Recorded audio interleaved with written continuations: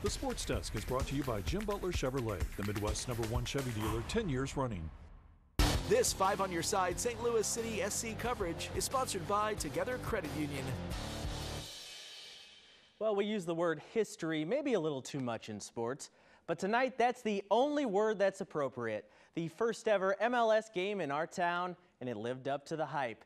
City SC opening up City Park for their debut match against Charlotte, and the place was absolutely electric from the kickoff. Charlotte had the first goal at City Park. This header from Enzo Capetti was a beauty, but guess what? The first goal for City in St. Louis is an own goal from Charlotte. Oh my goodness, everybody goes nuts.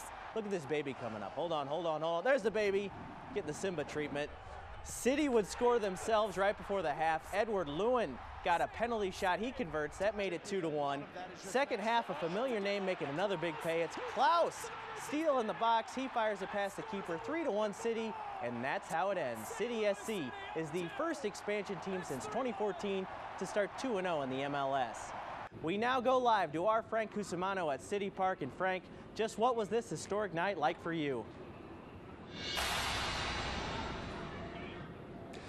Corey, thanks very much. You know, sometimes special things in life are worth the wait. And make no mistake, this was a special thing. A 3-1 victory in the first ever home game for St. Louis City SC. Couple of observations. Number one, I've never been to a sporting event where I saw 22,000 people stand and cheer the entire game. They did not need seats in this stadium.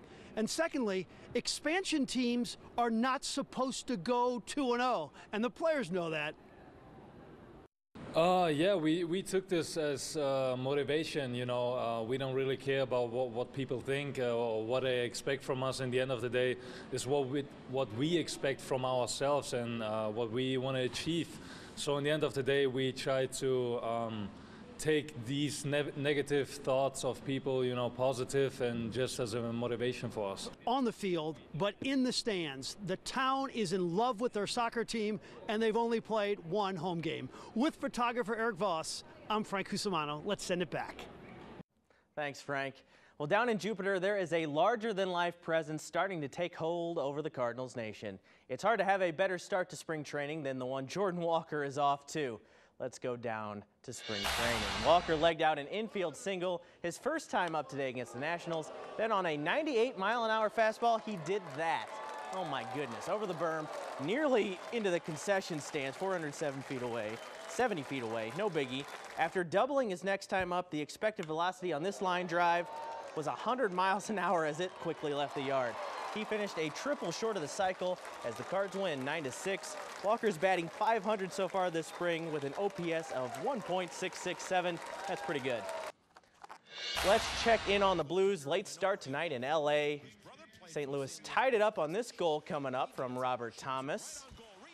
Nice goal right there. Right now it is tied at 1 after the first period. Here was just one of the pressing questions today at Mizzou Arena, and even Ole Miss fans got a chuckle out of it. What even is a hotty-toddy?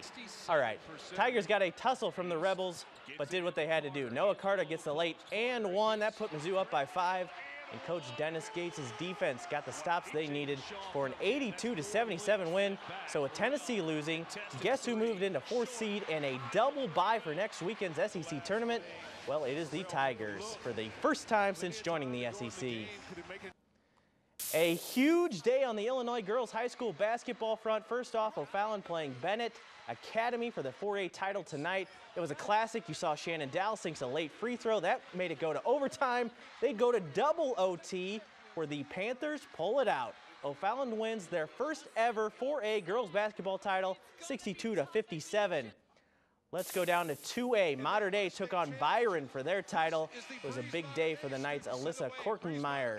This is one of her 10 blocks in the game. She also had 14 rebounds to go along with 23 points. If you're counting at home, that is a triple-double. Mater Dei wins their championship, 62-46. Haley Bowers going for a state title in her first year as head coach of the Oakville Rockets. The 1A finals against Christopher and Elena Kraus was too much today. Look at those moves. She scored 23 points. Oakville wins 49-31. How about the Metro East? 3 state champions today in girls basketball. Wow. I don't know for sure, but I'm pretty sure that's never happened. Yeah, we're making history all over the place. History all over. We love it. Thank you, Corey.